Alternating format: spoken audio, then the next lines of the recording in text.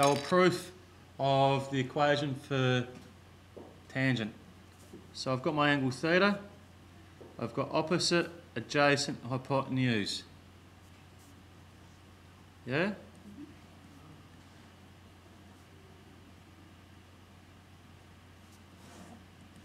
So sine of theta is equal to what? O over h, cos of theta,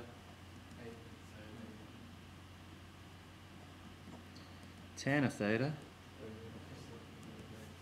O over A. Now, if I take sine of theta equation and I rearrange to get O, what do I get? O equals h sine theta, yeah? And if I take the cosine equation, I want to get A by itself, A equals,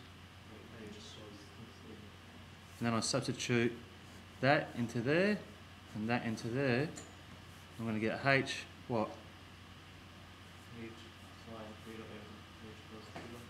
And what do you reckon happens?